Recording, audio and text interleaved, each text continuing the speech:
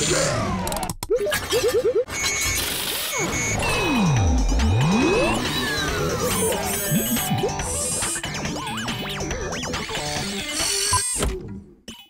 to It Ain't Rocket Science. I'm Adam Balkin. With the recent discovery of flowing liquid on Mars, it's been a big month in science news. We'll bring you the latest and check in on how you're making your mark in science, technology, engineering, and math this fall.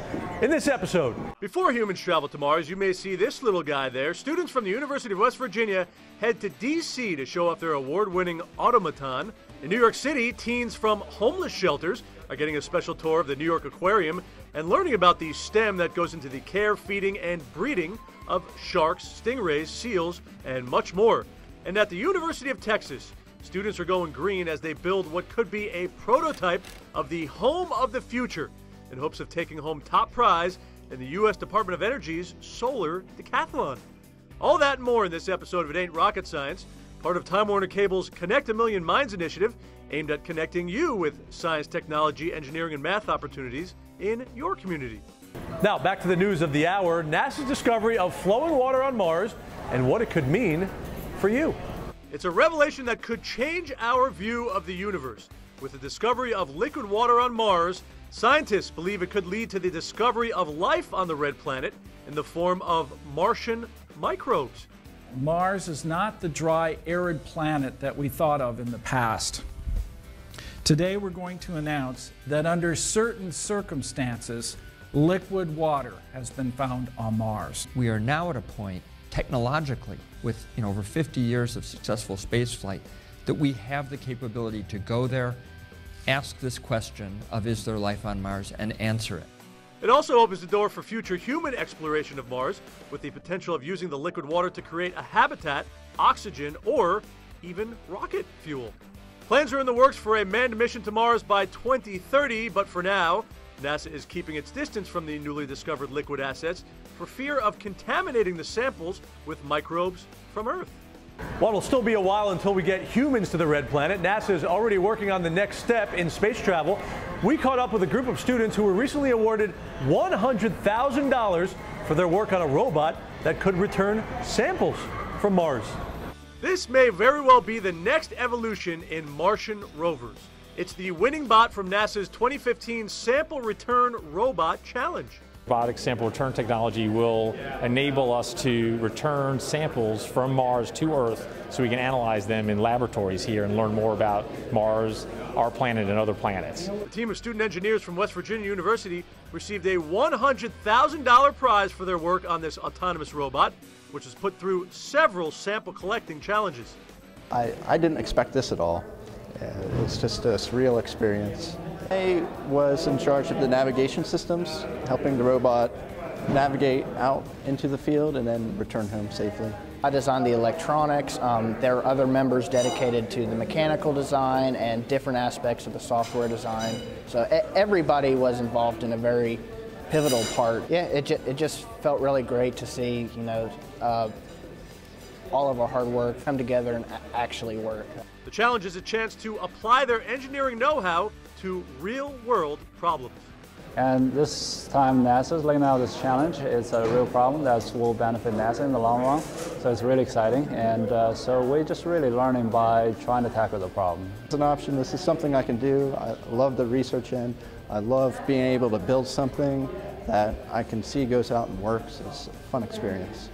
And who knows, perhaps they'll be working at NASA on the next mission to Mars in the not-so-distant future. While robots may be the next visitors to Mars, we'll need programmers and software engineers here on Earth to get them moving. And here in New York City, the focus is on getting those would-be coders ready. Earlier this month, New York City Mayor Bill de Blasio announced his commitment to making computer science education available to all city public school students over the next 10 years, adding New York to the growing number of cities across the country investing in software engineering education. Computer science has become increasingly accessible in the last few years, with dozens of nonprofits across the country committed to preparing the next generation of programmers. One of those nonprofits, called ScriptEd, is focused on teaching coding skills to students at under-resourced schools. That's what's happening here at the Coalition School for Social Change in New York City Public School. It's amazing. You can build your own. You can learn how to build your own website from scratch, and you learn how all this stuff. And it's not only just for websiting; it's also for roboting and anything that you would like to do with electronics. The fact that you can tell something, like a computer, how to do something, and they will actually do it, and it'll make a product that's really awesome in the end. It's like, oh, I did that. Teaching students about software development and computer science will give them a huge leg up in the 21st century economy. Everything that we do in today's job market depends on technology. The students build and design their own websites and even get a shot at paid summer internships with local tech companies. I think that motivates students even more because they're interested in paid summer jobs, they're interested in building things with what they've learned. The entire world is built on software right now. The same way everybody's not going to be a writer, but they know all the basics of English, makes sense to me that everybody isn't a software engineer necessarily, but they'll know the basics of how all of this technology around them works. With just a few weeks in the program, these students say their goals for the future are already changing. I never really thought I would be interested in like computer science or coding, but once the class started a few weeks ago, I was like, okay, now I'm majoring in this in college. I feel like we learn a lot of stuff because we actually get to make our own web page. So yeah, like it gives you a lot of opportunities. ScriptEd is currently in 13 high schools around New York City, providing an entry into the computer science industry to nearly 300 students. In many fields of study, there's the theoretical and the practical. And if you're pursuing a career in coding, there's nothing more practical than a boot camp for potential programmers, especially when you can do it in front of prospective employers. Anthony Pascal has a story. In the 21st century economy, the need for a workforce with computer science and programming skills is higher than ever. Boot camps like this one provide would-be coders with an entry point into the job market. This is so different than teaching like a physics class, which has been the same for 200 years. It's changing every month, literally. And so because we take on the challenge of doing that, I think we're successful, and students know us, of us as someone who's on the cutting edge. Full Stack Academy is a 17-week programming boot camp. During the program, students learn the latest in software engineering, from mastering JavaScript to understanding algorithms.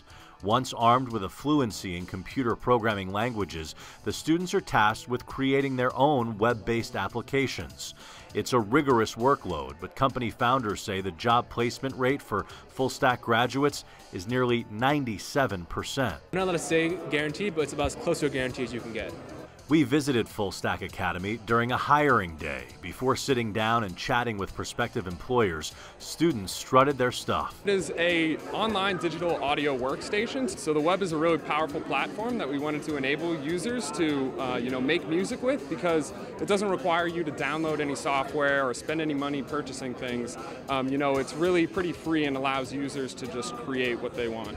For some students, the decision to take up coding meant taking their education and career in a completely new direction. I was doing a summer internship at an international law firm in Korea, and that was when I found out about the whole programming world, and I started teaching myself some coding through online resources such as Code Academy, and I really fell in love with the problem-solving aspect of it. Where traditional education falls short, boot camps like this are picking up the slack and closing the STEM skills gap. For It Ain't Rocket Science, I'm Anthony Pascal. All right, we have to stop for a quick break, but coming up, a new movie sheds light on the illegal wildlife trade through the eyes of animal rights activists who go undercover to expose the clandestine practice.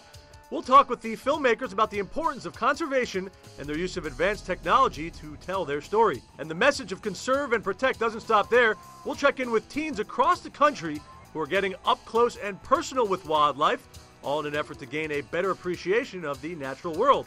And later, it's the Super Bowl of solar technology. We check out how students at the University of Texas are working to create the home of the future. To find hands-on science, technology, engineering, and math opportunities in your community, visit theconnectory.org, made possible by Time Warner Cable's Connect a Million Minds.